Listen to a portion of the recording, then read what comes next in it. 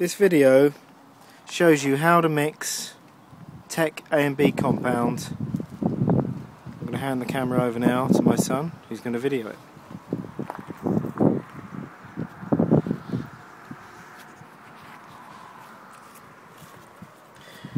Take the lids off the A and B compound, being careful not to mix them up.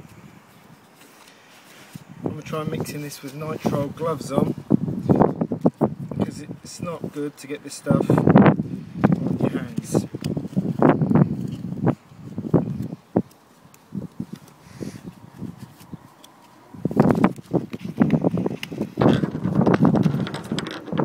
Right,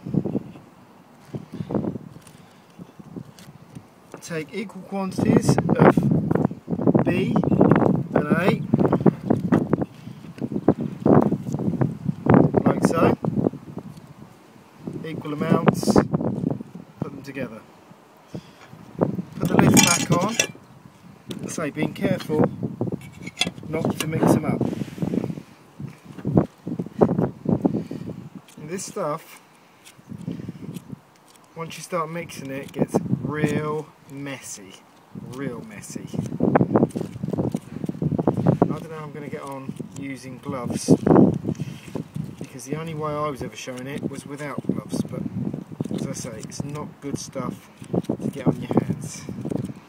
You just need it, and you carry on mixing it until all the white has disappeared.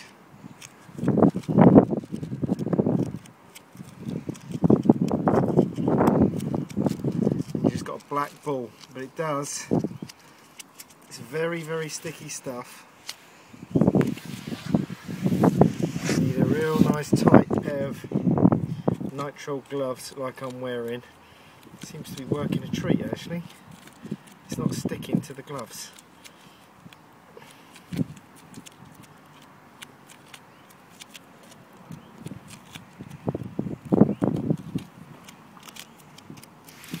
Again, you can just get it off like that. If it sticks to the glove,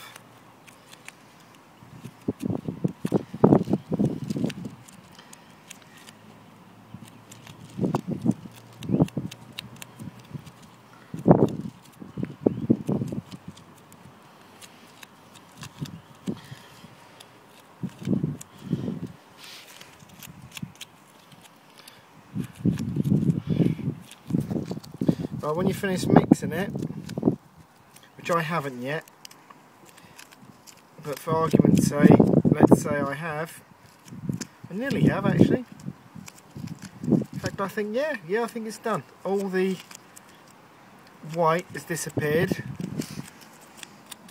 Put it on a clean tin lid that you can use it back, and then what I normally do is roll it out with the other tin.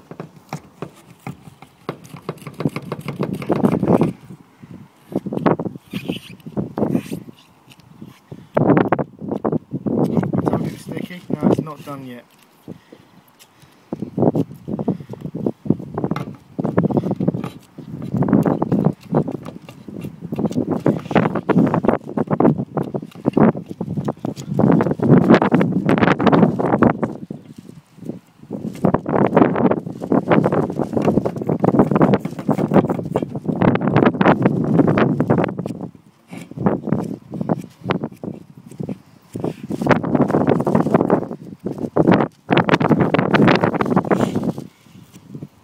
Right, you want to leave it in a sheet that's 1/8 of an inch, that's about 3 mil, on the tin to evaporate any solvent for about half an hour.